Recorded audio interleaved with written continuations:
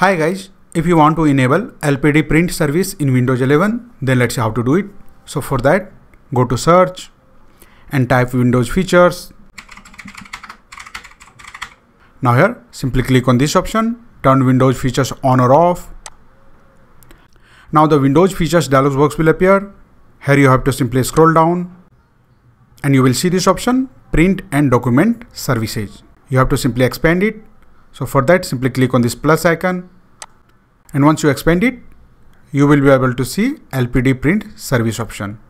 To enable it, simply select it and then click on OK. And now the Windows will start searching for the required files. And once the changes has been applied, you will be able to see this message, Windows completed the requested changes. Now you will have to simply restart your PC. So for that, simply click on this restart now button and your PC will restart. And once you restart your PC, LPD print service, which is also known as line printer daemon protocol, will be enabled in your Windows 11 system. So let's restart the PC. I have just restarted my system. Now let's go and check if the LPD print service has been enabled on my computer or not. So for that, go to search and type Windows features.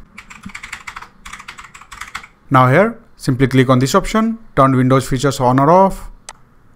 And in the Windows features dialog box, simply scroll down, expand the print and document services option.